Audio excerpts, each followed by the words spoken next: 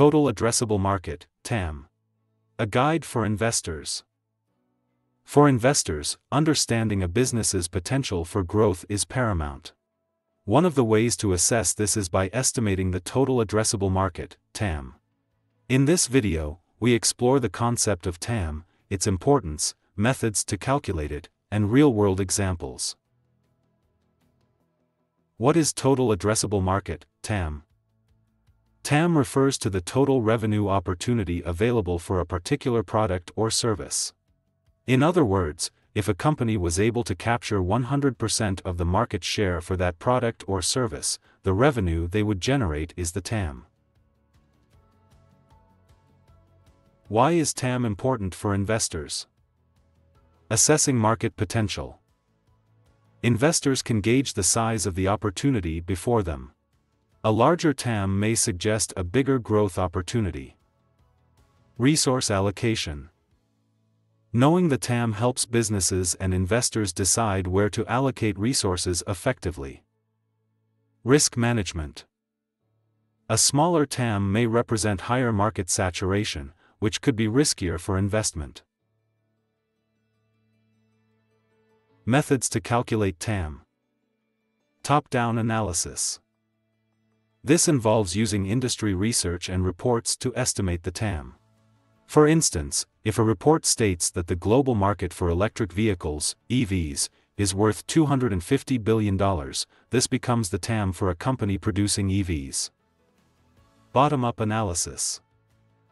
This method involves estimating the TAM based on data from the company's early sales or pilot programs. If a company has 10 customers each paying $10,000, and they estimate they can reach 1 million customers, the TAM is $10 billion. Value theory. This involves assessing the value that a product or service brings to the market and then estimating how much customers are willing to pay for that value. Examples of TAM calculation. Streaming services. Top-down. A report states that the global market for streaming services is $50 billion.